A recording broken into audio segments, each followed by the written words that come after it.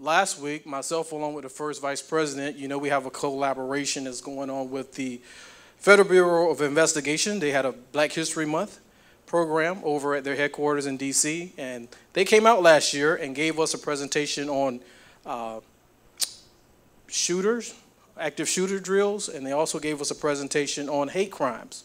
So their extended invitation to this branch and other branches to go over and celebrate Black History Month, where Joe Madison was the guest speaker. How many of you know Joe Madison? He don't bite his tongue. And he didn't bite at the FBI either. But it was a good time. A good time. The Virginia State Conference of the NAACP, where I serve as an member of the executive committee, and as many of you know, the regional vice president, so that's about 13 branches north of Spotsylvania. I've been staying busy. Went out to Fort Coeur a few weeks ago and met with them. You're laughing. I get that name all screwed up. But they're doing really well, and my goal is to get out and see and visit every branch in Region 3, which is Spotsylvania, Fredericksburg, Winchester, Fairfax, you name it, and help them out a little bit, not only with their fundraising, but also with their membership. So with that, as I talk about the Virginia State Conference at the NAACP, I want to give my friend from the Virginia State Conference a minute, if you just want to say anything about membership. What you have on in your seats tonight are membership applications. Now, also on the seat, you have a copy of, as a breakdown, talks about, okay, for $30 a year, where does your membership go? This is put together by NAACP National. A small fraction of what you give comes back to the branch, but in the big scheme of things, it helps a lot of people. And our branches function basically off, from fundraising and membership. That's where we get our, the money to do Freedom Fund banquets and scholarship programs. And many of you know last year, had it not been for some pretty good, donors, we wouldn't have been able to give out over $25,000 in scholarships. $25,000. But yeah, there's organization. That's a lot of money for a branch, and I'm so proud of what everyone here has been doing over the years, and we will continue to do. So what we're asking, if you have a membership with NAACP, you get the emails from National, hopefully, maybe you don't, and you're out of bounds, or it's past time, sign back up tonight. We need you. Sign back up tonight. And if you haven't registered or are not a member of the NAACP, it's $30. You can register by filling out the form, leaving it with us tonight, or you can register and go online. Come be part of us. Come be part of the family. We really appreciate it. My goal, we have a membership chair, but when I go out and about, we can't do anything without membership. And we need a little bit of revenue as well to do that. None of us are getting paid for what we do. It's all volunteerism. So think about it. Join us in this fight, because like I told the executive committee tonight, the faithful few can't continue to fight this battle. It takes more than 5 people to run an NAACP. It takes more than just a president. It takes a community and people that are passionate about civil rights. See, civil rights, almost like equality and equity, it can't just be a buzzword. You got to know a little bit of history about civil rights too if you want to be a part of it. And I'll tell you right now, some of our civil rights and our civil liberties are being challenged today. And that's why we have people like Derek Johnson, who's a great leader and CEO of our NAACP, who's out there on the front line. And we're here on the front line in the cities, in the counties, doing our best to be those representatives on the school board and the county board, wherever it may be, state legislator, talking on behalf of our people. And that's all people, regardless of race, color, creed, religion. Okay. Right now we're going to have, briefly, some verbal reports from our Political Action Committee, followed by, did you want to say something? Because you gave me the little, come on up. Let's give our chair of the Virginia State Conference Membership Committee a round of applause. Thank you. I'm going to be very brief. Thank you, Mr. President. As your president said, membership matters. It truly, truly does matter. There's so much work for us to do. As you all know, we have the 2020 census coming up this year. We have the national election. We have got to make changes. Again, do everything you can to make that change, but first and foremost, be a member of this illustrious organization. If you look at the history, we've done a lot of things, and still ahead of us, there's a lot to do.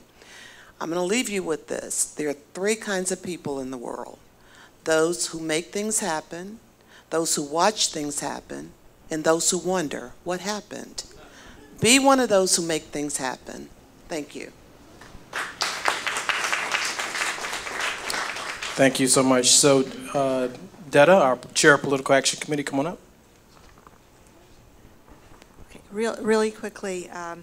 So the NAACP did wonderful work on Lobby Day, and I think that we talked about it last time. Just wanted to let you know that we're making progress on the marijuana rules. We were going for legalization. We're at decriminalization at this point, but everything's moving forward. The grand larceny threshold is going up to at least 1,000. We were asking for 2,000, got 1,000. We got an increase a couple years ago. Now we've got it up to 1,000. We're going to keep going. And there's some housing discrimination rules that are changing, which is great, and they're making it so that you can't ask for the source of income. So there's a lot going on, a lot of voting rights stuff that's going on. So this NAACP is down there lobbying, and we hope that everybody comes out next year and helps us on Lobby Day. Just a couple more things. There's the Feel the Heritage Festival coming up in Green Valley. We're going to have a table there if anyone wants to come and participate and sit at the table and talk to people about the NAACP. Please come and see me afterwards. We're starting to do our emphasis on voter registration. We go to a lot of the affordable housing in Arlington, and we go all over the place, wherever we can, staff voter registration. So please, come and join me and the rest of the group to do voter registration. Finally, we're doing postcard parties. These are kind of fun things to do because we have a very nice postcard. It says, vote, our lives depend on it. It has a nice picture on it. We're writing into African American communities that have historically had low turnout. And we think that this is a very effective thing to do. Churches are signing up, so if your church wants to do an event, we can pre-package an event, an activism event for your church, and write into different neighborhoods. And that's it. I know this is a special night, so. Thank you, Detta. We're going to ask, doesn't matter, both of our co-chairs or one of our co-chairs of the Education Committee to come up and give us a verbal brief. Thank you, Simone.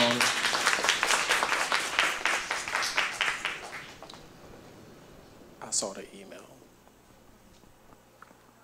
Hi, everyone.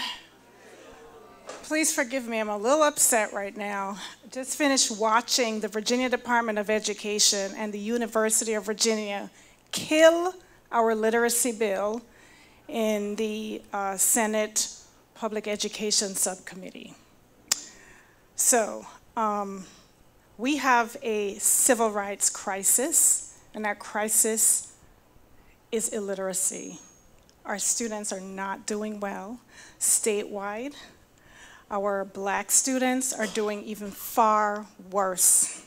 Even in Arlington, right here, our Black, Hispanic, students with disabilities, and English learners are performing below the Virginia state average when we spend $20,000 per pupil here.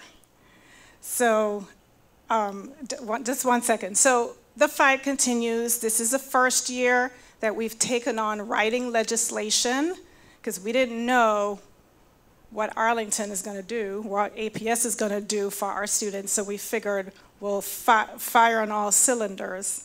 We'll lobby our school board to have an early reading screener and structured literacy instruction, and at the same time work it on the state level So we've lost the state level battle, but we've been lobbying the school board, and as interim superintendent has agreed to at least expand a pilot of a rapid automatized naming screener that will detect at kindergarten students at risk for reading disability. So that's been our major initiative. Yes, I have two hands. Yes, Yvonne. I just wanted to point out that the standards of learning for Virginia is among the lowest in the country. Lowest in the country, absolutely. Of rigor. Yes. So when we're talking about our children not doing well, that means that they are not doing well not only in Virginia but throughout the nation. That's right. Our SOL is the floor compared to the rest of the country. Hi, Alex. Which bill number? HB 332. So it got passed to next year, but this is the fourth year advocates have tried to have a reading screener introduced. And Virginia, right now in our state, only 33% of our 4th grade and 8th grade students, according to the nation's report, are reading at proficient levels. That is horrific. California just sued their Department of Education, and their numbers look better than ours. I was going to say, I had actually advocated for this. My stomach before. The good news is Jennifer Carroll Foy's bill on dress code equity to prevent discrimination against hairstyle, braiding, and dress, and your ethnic identification passed the subcommittee right before ours did. So that's good news. So there are some good things happening. The fight continues. What I've learned is next year we need an army of supporters to storm these subcommittee meetings, because that's what VDOE and Department of Education and the School Board Association did. They brought their own army to defeat it. So thank you. I'm a little bitter, so let me turn this mic over. But it's a big deal that they needed an army to defeat. That's a big deal. Thank you for your efforts. James, you got anything you want to say, criminal? Okay, you're going to yield, great. All right, so our executive director, Karen Nightingale, is going to come up. We're going to have a Black History Month program. It will be, let you talk about it, and then we're going to go right to our guest speaker. Thank you. Good evening, everybody. Good evening, everybody. So it is Black History Month, and you've probably been to multiple Black History celebrations across the county and the state. And if you have, great. If you haven't, we have a little bit here for you tonight. So we would be remiss if we didn't at least mention, before we have these wonderful people come up and render us, that today we lost a great figure in the community, in the nation, Katherine Johnson. If anyone remembers her, she was based on the film, she inspired the film Hidden Figures, and she passed away today at the age of 101. So she was what they called in those days a human computer. And I dare to say, as I was reading up on it again, that she was probably more proficient than the IBM. So we learned a lot, all of us who are IT, owe a lot to her, because the things that we do now, she did in her head. So it's an awesome thing. So we want to salute her and all those who did those things that day. So we have some special talent tonight. We were supposed to have Miss Nikia, but she fell ill on me this evening. So we're praying for her strength. And I found out about 3 o'clock, so I got nervous. But you know, when you have a ram in the bush, you got a ram in the bush. And so Miss Nikia Reed will come up and give us some spoken word tonight to encourage our hearts.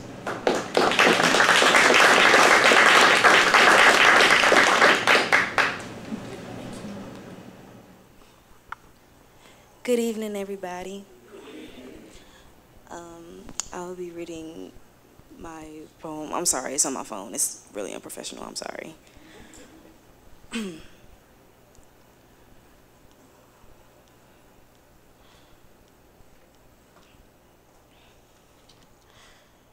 I've never seen so much violence in the world. unstable beings mowing down innocents, little boys and little girls.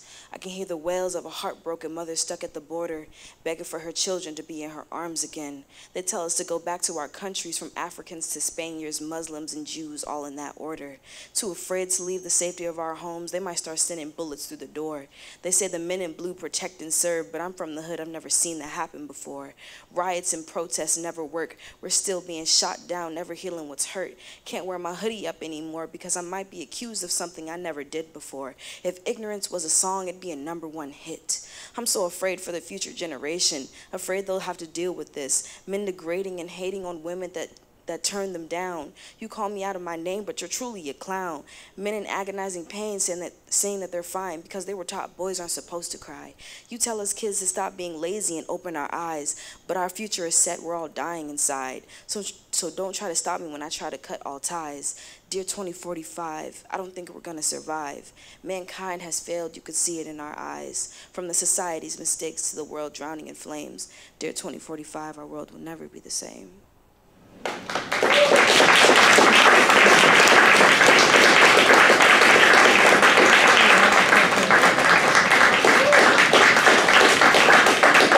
Let's give her a round of applause. Amazing. And what could she have done if I had given her more time? Wow. We thank you so much, Ms. Reed. We do appreciate you. Please come back. And the words you spoke are just astounding and true.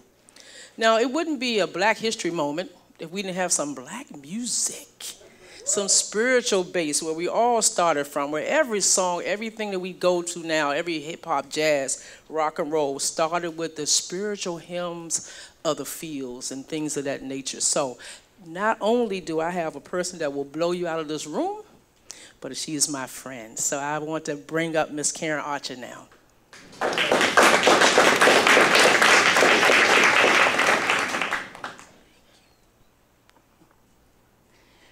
Thank you to my friend for that wonderful introduction. She is truly a friend, a wonderful person. And in keeping with Black History Month, I just wanted to do a simple song, but it's that song that you might hear the old mothers and singing and giving messages to one another, or just to sing about what's going on with them and pleading to the Lord for some help. So this little song is just that, call and response kind of song that you would hear in the churches or in the field. Oh, Lord, I want you to help me. Oh, Lord, I want you to help me. Help me on my journey. Help me on my way.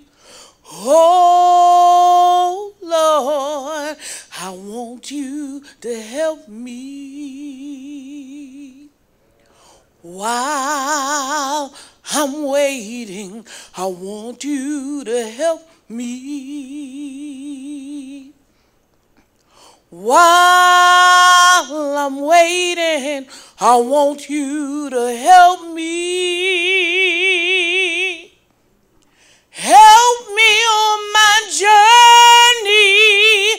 Help me on my way.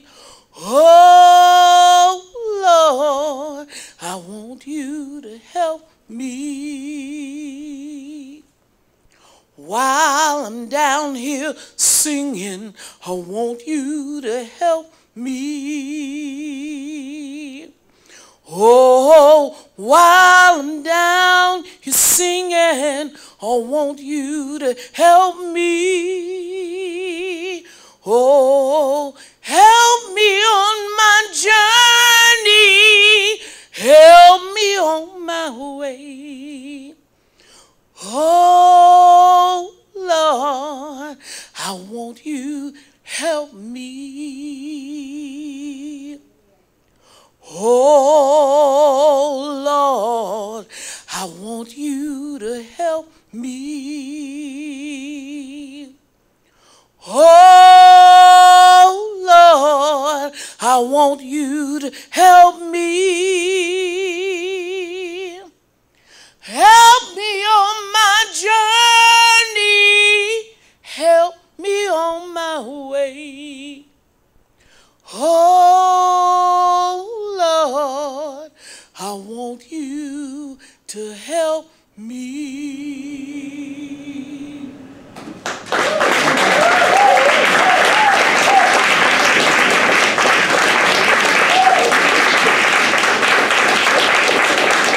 Phenomenal, thank you. I want you to help me. I do appreciate your attention. I appreciate the spoken word, and absolutely we appreciate the song. It is our brief Black History moment, so I turn it back over to the president. Let's give the participants a round of applause again. We had one more distinguished member of our branch, a civil life member of our branch, walk in, and I want to publicly recognize her at this time, our Commonwealth attorney, Ms. Parissa Deganatafi. Thank you for your attendance. Were you laughing, Mr. President? So, Mr. President, and come on up. You got to do the introduction. Good evening, everyone. Yeah, we're just fine. It is our distinct honor and privilege, as you guys know today, Congressman Don Beyer is here today. If you turn on the back of your agenda, it has his complete bio. I'm not going to read it for you, but we always appreciate the congressman because he's supported our branch over the years. He's supported our functions as well, and he's still out there fighting for us. So it is indeed truly an honor and a privilege to have him in attendance today. Do you have anything to say? No, I'm just very proud to have worked for his election, and I intend to do it again. So without further ado, Congressman Don Beyer.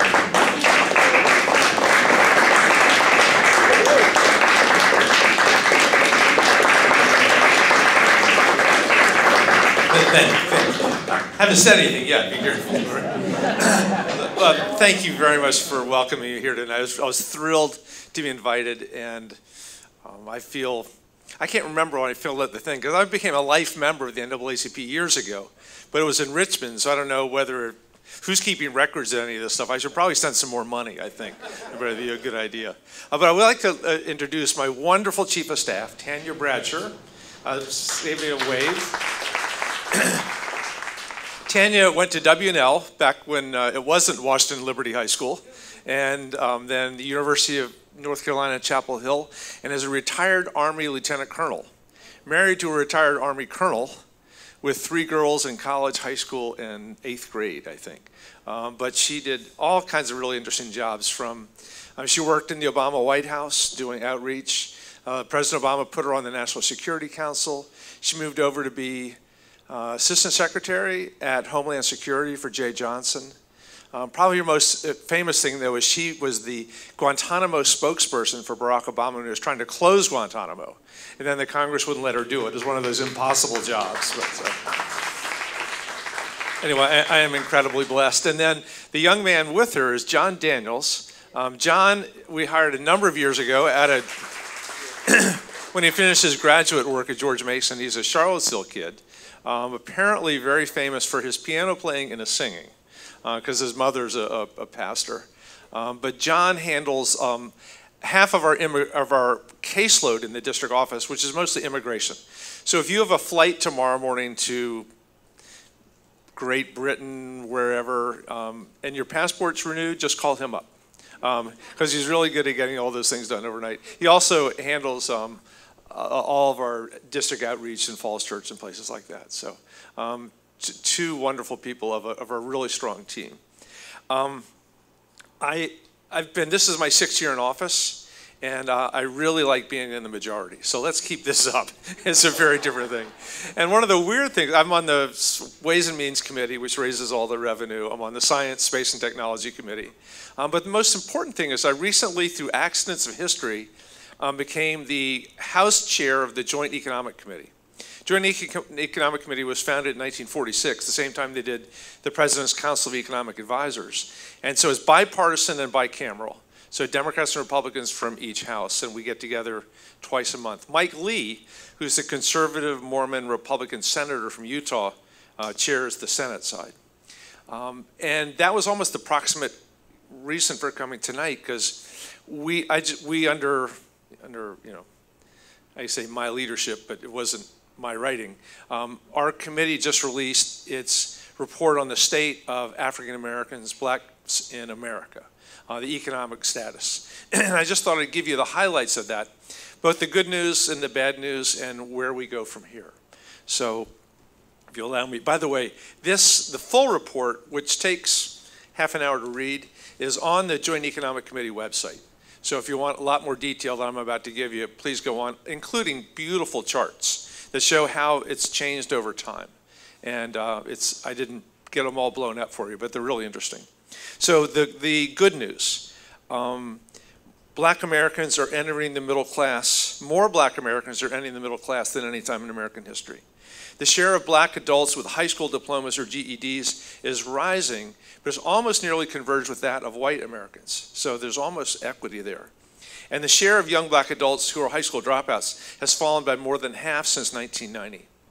This is particularly important for me because for 15 years, in fact, when Doug Wilder was governor, I was lieutenant governor, one of the things I did was revive the Jobs for Virginia Graduates program, which is the state's largest high school dropout prevention program. We've had it in Arlington off and on, Alexandria off and on.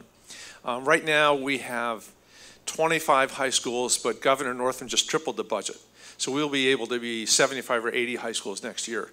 And the goal is to try to, we have over a 95% success rate of the kids who join the program do not drop out. They actually finish. It's a school to graduation to work program. Because in all the years that I was touring the state as lieutenant governor and visiting 134 cities and counties, the two things that jumped out at me most quickly about driving poverty were lack of finishing high school and having a baby too young. So the other piece that we've been working on, I've been on the board for years, of the DC campaign to prevent teen pregnancy. Because if you can prevent that first baby till they're grown up, till they've finished high school, or if they have the first baby, not to have the second baby within 18 months, the likelihood of them having a secure economic future is much greater. Black college graduation rates doubled, more than doubled from 1990 to 2018. And in 2017, the share of black women enrolled in college exceeded the share of white men enrolled. It's sort of an interesting thing, but black women are doing really well.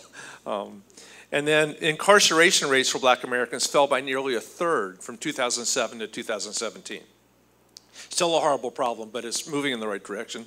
And then the gap in life expectancy between non-Hispanic blacks and whites decreased between 2006 and 2010.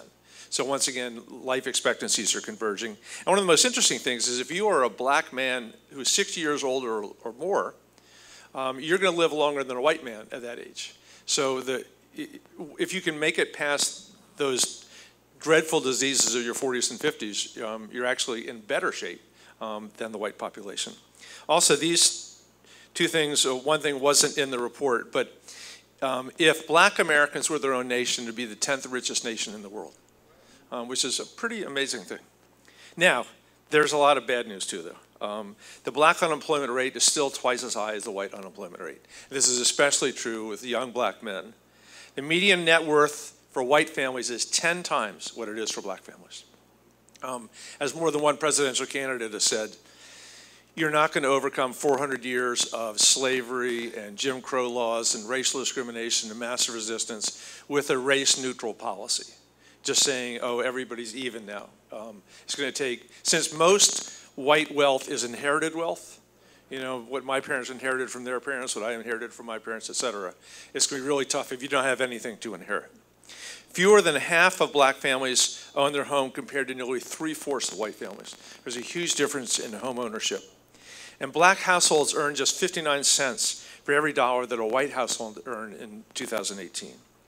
We're still, despite the progress made on black incarceration, we as a nation are still the #1 nation in the world in the number of people incarcerated, and we're the #1 nation in the percentage of our population that's incarcerated. I'm so glad Parissa's here tonight because part of the Justice Democrat movements is changing that equation. And again, not in the report, but part of the other work I'm doing, hate crimes are on the rise in every state in the country. And without being political, that at least partly legitimized by a president who says there are good people on both sides. You know, there's been this empowerment of white supremacists. It's so many things, including a couple that are still in the White House. So whose resignation or firing I've called for a number of times. Well, let me talk about good news though, because there are many more ways forward. And I'm just going to sort of grab 6 big areas, and forgive me if I leave some out that you will bring up. Number one is trying to come to grips with the disparities in health between black health and white health. And one of the interesting ideas is launching an interagency national health equity strategy. You know, out of the CDC, out of Johns Hopkins, the public health thing, to deal with, probably the most important one is diabetes. We had a major Ways and Means hearing recently on why the challenge of black maternal mortality, not the babies dying, but the moms dying. And the number one and two contributors, which are closely linked, are diabetes and poverty. So we need that national strategy to overcome that. By the way, one of the things I'm proudest of in my family is I have this crazy cousin who's head of the genetics lab at Harvard, who is doing all the great work on being able to fix genetic defects in the human being. Not just in the germ cell for the next generation, but you know, if you have sickle cell anemia or cystic fibrosis or Huntington's or something like that, within the next 10 years, they're going to be able to go in and actually fix it in your system, which is going to be a dramatic thing for health in so many different ways. A second big thing is the whole education system. I have to go back, look up HB 332 and see what it does. But I know we are in the move in Virginia and many other places of making the first 2 years of college free, community college. Ironically, it was a Republican mayor of Memphis, then a Republican governor of Tennessee that did it. But it's happening in California, New York. It's on Governor Northam's agenda. And that will really help with the college debt piece. And then in this current budget, which we're working on right now, there's once again a big step up for HBCUs and strengthening them across the country. By the way, college debt, which is another big piece, there's a variety of interesting initiatives on the Hill, some of which will pass. One is to, right now, if a business pays for your college tuition, you get a deduction, but if they pay your debt, you don't get a deduction. It is treated as extra income. We're trying to fix that this year. Another is giving people with college loans the ability to refinance. My wife and I co-signed on one of my daughter's friends because her parents' credit wasn't appropriate at the time. So, and she went to the University of Pittsburgh, and so now she's been out 2 years, she owes $90,000, and her interest rate's 9%. I called them up and said, you know, I got a pretty good credit score. My wife's is much better than mine. And, you know, why is it 9%? And they said, because we take her credit rating. I said, I'm guaranteeing the loan. They said, no, we're still going to charge her 9%. So that's hopefully will change this year also. The third big piece is closing the wealth gap. I hope you guys know about the Walker to Lewis initiative. Like one of the great honors of serving the U.S. Congress is getting to know John Lewis, who is one of the sweetest, humblest, kindest men I've ever met in my life. All you have to do is be an absolute nobody and ride the elevator with him, and he'll make you feel really important. And it's so sad but hopeful that people are really going to after his cancer in the most aggressive possible way. But the Walker Lewis Initiative does a bunch of things. A huge entrepreneurship fund, $10 billion within 5 years to invest in black entrepreneurs. Because as we know, as my dad used to say, businesses don't go broke for lack of profit, they go broke for lack of capital. If no one will lend you the business to start, you're never going to get off the ground. The second thing is the Walker Lewis Debt for Jobs Plan, which would literally say if you create a job and employ 3 to 5 people, it gets rid of all of your college debt or other debts that you have to put together. And then something that showed up in a number of the presidential campaign plans is committing fully 25% of federal contracting to underrepresented communities. I was at a Jerry Connolly hearing this morning on security clearances, and the most eloquent person there was a younger than me, firm called Ronan out in Leesburg that was African-American owned, And he was complaining bitterly about how he couldn't qualify for the contracts, but Lockheed Martin or General Dynamics would get them and then give them to him, but they take 30% of the profit off the top, so that he couldn't compete, and then he couldn't pay his people enough, and then the big guys would steal his people because they could pay them more. So there's a lot of things, getting those contracts directly there, not just pass through. And then passing the Community Homestead Act, which much like, so many of my grandparents, great-grandparents got the Homestead Act and got land, it would actually give land and homes to residents of formerly red line neighborhoods to close the gap on home ownership, in a way that literally gives those homes away. Number 4 is addressing racism in the criminal justice system. I'm glad that Parissa is here tonight, because there's so many things that are happening already. I am a huge opponent of mandatory minimums. I've gotten in trouble a number of times for not voting for bills that attacked bad guys, but they had mandatory minimums in them, and I promised that I would never do that. One of the small changes we just passed in the House was allowing federal banks to handle marijuana transactions. Because marijuana was illegal at the national level, everything was in cash, which is just an attraction for organized crime. So you had these big companies in Oregon and Colorado that were all cash. So that's the first step. And there's across the board Democrat, Republican support at the federal level for legalizing marijuana, not just decriminalizing, but legalizing it. One of my great disappointments in Hillary not winning is that she had promised to abolish all private prisons at the federal level, which I strongly support, and we should do it at the state level too. Eliminating the for-profit bail industry. It's just crazy when you create a profit motive to keep people in jail. And then the right to vote for all formerly incarcerated people. And I think that will be, Terry McAuliffe, even if it was with one of those automatic pens, still signed almost 200,000 restoration of rights, which is a very important thing. Number 5 is looking at environmental justice. When Nancy Pelosi created her Select Commission on Climate Change, of course I went to her and asked her if I could be on it, and she said no. I want people who understand the environmental justice perspective from their community. So she put Don McKeeshan on instead. That we have to realize that if you're looking, where do they locate a nuclear power plant or a coal power plant or a waste dump or anything else, it's almost always in those neighborhoods that have the least money and the least political power. So as we try to reverse the awful 3 years of EPA rollbacks of the Trump administration and get back to an environmental agenda that is very forward-looking, not just climate change, but including climate change. We need to especially look at underrepresented communities and environmental justice. And then finally, everything around voting rights, which H.R. 1 was the very first bill we passed. It was in Congress. It was co-sponsored by every single Democrat. I don't think it got a single Republican vote, sadly. But it did everything from automatically registering voters, vote by mail, which I hope will be a Virginia thing soon, making Election Day a national holiday, which I think part of Ralph Northam's stuff. Small donor public financing.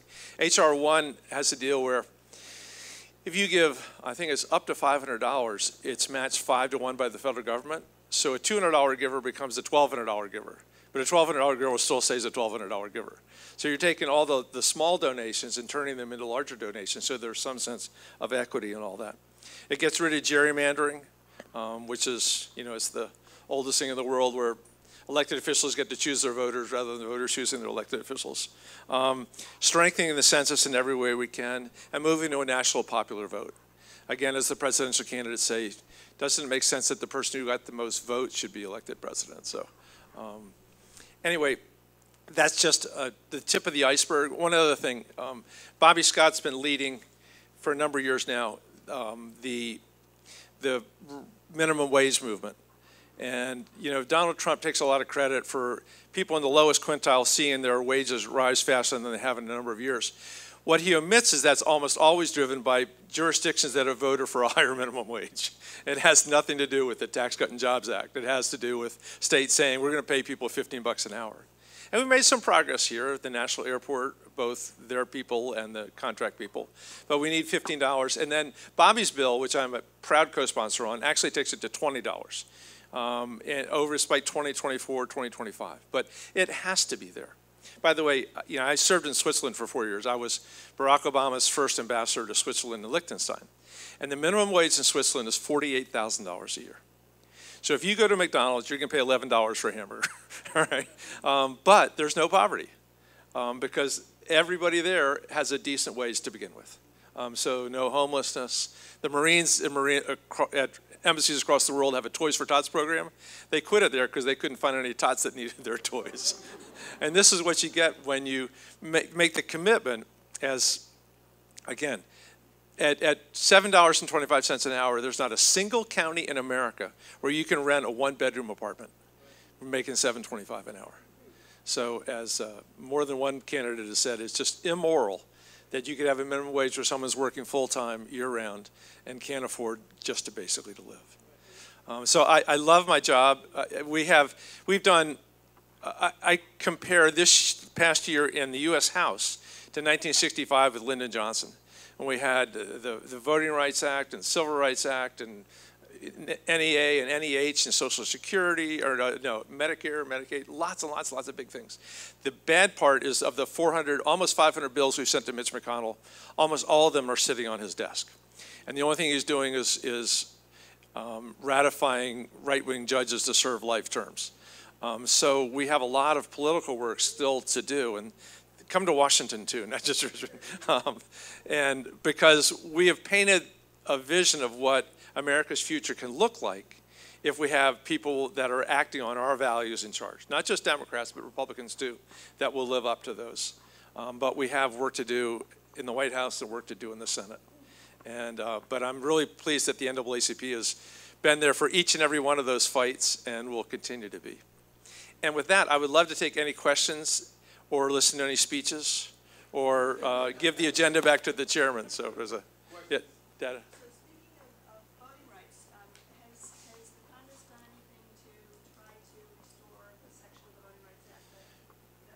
Yeah, yes, and we did pass it. It is H.R. 4, and Nancy Pelosi gave the cool numbers, 2, 3, 4, 5, 6, to like 8 was universal background checks, and 7 was the Paycheck Fairness Act. Because right now, it's been the law of the land for 50 years that men and women make the same for the same job, but there's been no enforcement. So the Voting Rights Act, also there's no data. So you come to, Don Beyer Volvo, and you have no idea whether the women are making the same. So it requires every company with 50 more people to report their data by gender, not by name, but by gender for each job position. So you can go back in and say, that's not fair. We're going to sue you, or you get your lawyer to act on it. By the way, that's a good thing for managers too, because if you're committed to paying men and women the same and you don't know what the data is, you can't do anything about it. So. But anyway, H.R. 4 was led by Bobby Scott again, and we're really lucky because Bobby chairs the Education and Labor Committee in Congress, and he's been there since 1992. I served with Bobby in the Senate for a bunch of years. A wonderful guy. So, and that passed the House November, perhaps, yeah, which fixed that voting rights section that the Supreme Court had thrown out. Once again, it's not the law until it passes the Senate, but if you get bored, I'll tell you how we're going to take the Senate back. So, I mean, first of all, I just want to talk about how I am very proud of my delegate Martha B for introducing House Bill 894, because if you're still bummed about that other House bill, I think this will probably make up for it in a way, because people like myself who have grown up in Fairfax County public schools,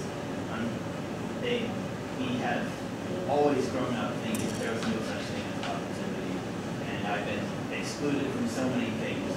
Can you tell us what HB 894 does? It basically retrains teachers to provide more positive reinforcement, not just to any student, but to autistic ones as well. It basically prohibits seclusion and limits restraints to only life-threatening moments. And I think this is something we've needed for years. And so I want to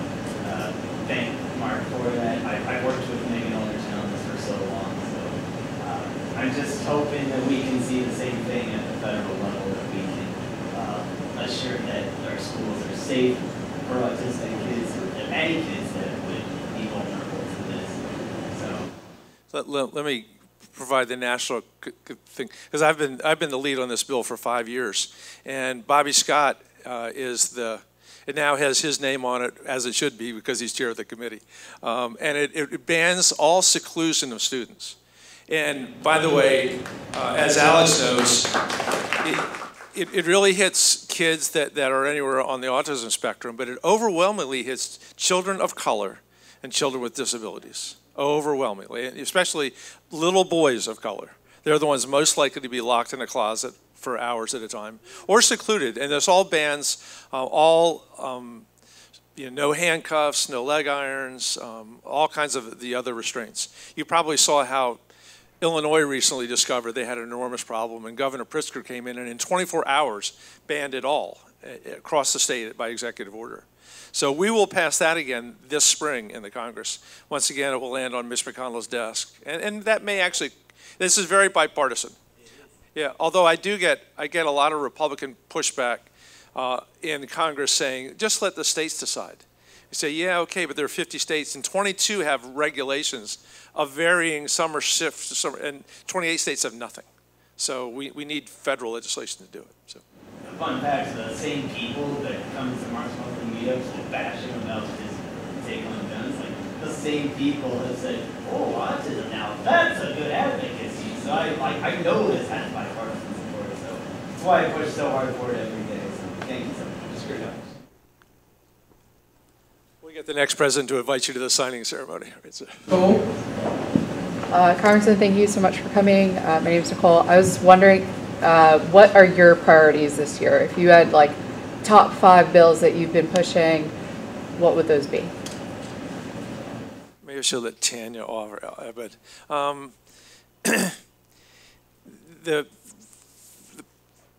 probably I have a whole bunch of different ways and means bills, but probably the one that I'm most excited about, Susan Delbene from Seattle and I are doing, increases the low-income housing tax credit by 50%. All the people that build low-income housing, the OPA people, for example, say that they run out by June or July.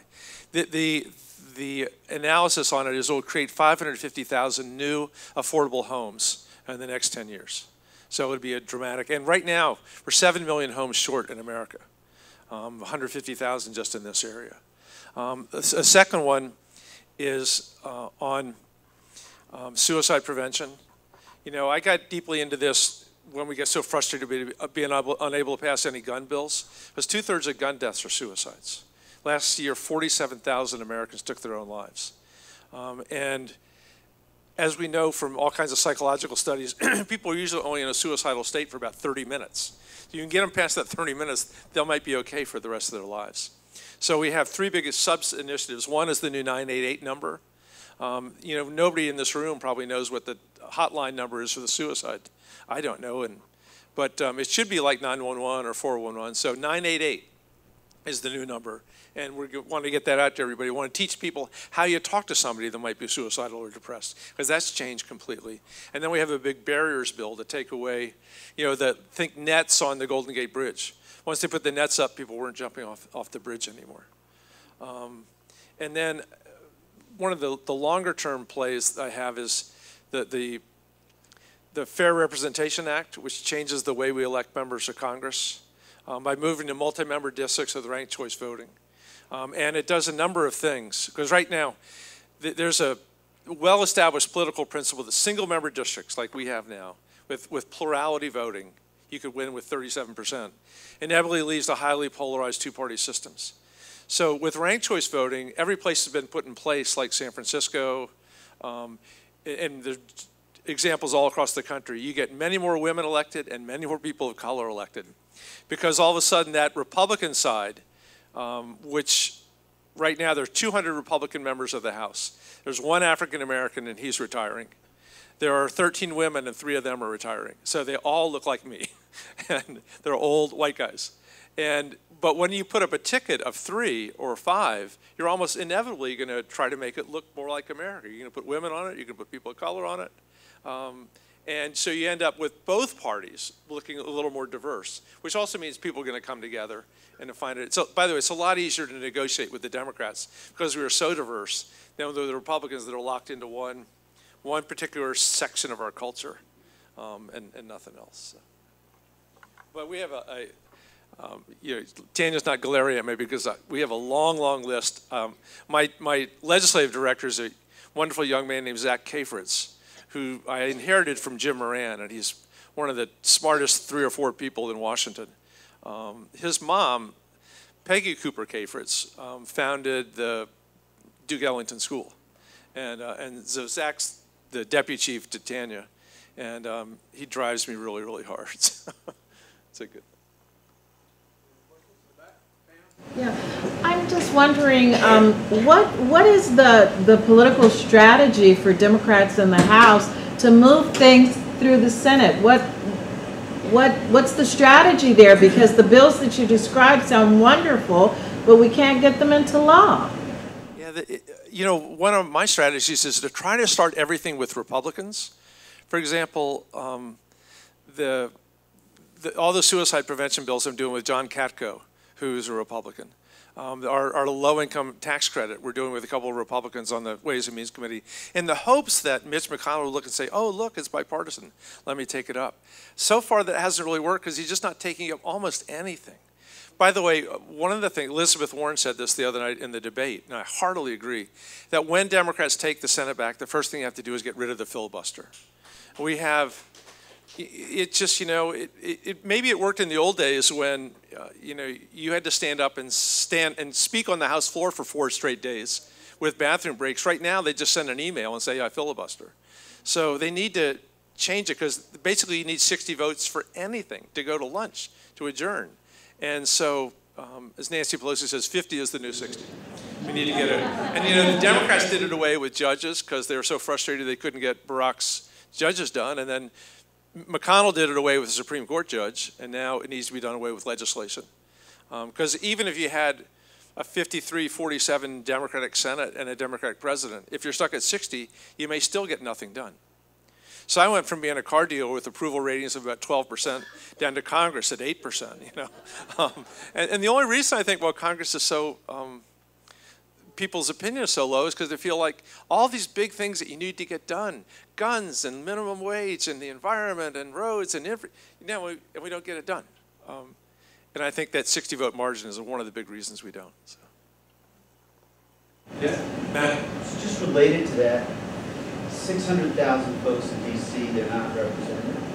And now that Steny Hoyer has changed his position, I actually don't know, I think you can just pass to add a state, but how can we, do you have any thoughts about how we might be able to get representation? And that might help with your Senate problem, too. Yeah, again, the 50 votes would probably do it, but it actually takes a constitutional amendment. So the House, again, this year has already passed Eleanor Holmes Norton, who's carried it for years and years and years. But this is the first time in a number of years that we had a majority we could do it. Ever since 2010, when the Republicans took it over, nothing happened. So we did pass that again. I think it was November, December. Again, we sent it to the Senate. Nothing will happen. But we know exactly, if we take back the Senate, we know exactly what we're going to do on a couple of hundred pieces of legislation. And then hope that Mark and Tim and the others will get that through the Senate.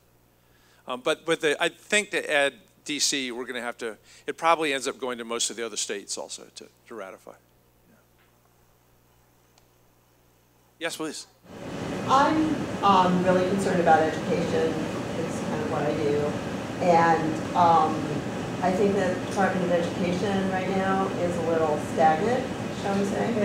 And I'm wondering what can be done, say, in a dream world where we had a Democratic House, Senate, and White House. What changes would you recommend with respect to how education policy comes out of Washington? I don't have a good answer to that. The big picture is you need to get rid of Betsy DeVos. You need to get secretaries of education that believe in public education. Because her whole thing has been supporting the private schools, you know, vouchers for Christian schools or Buddhist schools, whatever, and supporting the for-profit colleges, because that's what her family owns. And yet we've seen that some of the worst abuses have been coming out of the private colleges. In fact, one of the things that happened in the Obama administration was they set up a whole process for canceling the debt or reimbursing the people, mostly canceling the huge debts, that of people that went through these private for-profit colleges and were lied to. And so I forget what the percentage is, something like 2% of the ones that have been submitted to Betsy DeVos have been processed, and all the rest have been either rejected or just buried. But that doesn't really answer your key question, which is what do we do about K through 12, which is where we have the greatest needs. And it's complicated because education has always been a local responsibility, local concern. Most of our states 200 years ago, when our values, our income, our wealth was all in land, structured it all on property taxes, which has been a disaster because it, as our two county board members nod their head back there, it makes it so difficult to have any kind of equity, because the places where land values are lowest is where you're going to have the least investment in schools, and it just is going to perpetuate poverty. The thing that I would most like to see is a massive public, including at the federal level, investment in teachers. That where you have, in fact, the only time I ever quote Lee Iacocca is he said, if we paid teachers what we pay lawyers, and lawyers what we pay teachers, what a different world we would have. And there's a wonderful book called The Smartest Kids in the World, written by a Wall Street Journal reporter who looked at the PISA test that all the countries take with their kids and spent a couple of years visiting the top 3 countries in the world in the PISA test score: Finland, and then South Korea, and then Poland. And Finland was fascinating because A, no homework, B, no sports in schools, they go to school, but 3, teachers is like one of the most respected professions. It's hard to get into one of their universities to do teaching as it is to get into a medical school in the United States. So they're only getting the best and brightest that go do there. A couple of years ago, at one of the campaigns, we were over at the Silver Diner on Wilson Boulevard with like 11 campaign kids, all 24, 25, 26. And I went around the room and said, what are you going to do? What are you going to do? It's like law school, Kennedy School, this, McKinsey. Not one said teacher. And that's got to be a different world for us. So. And every time I see a high school teacher, I hug them, because it's so important. Yeah.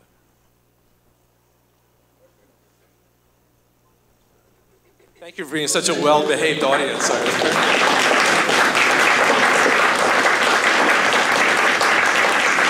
up. Yeah.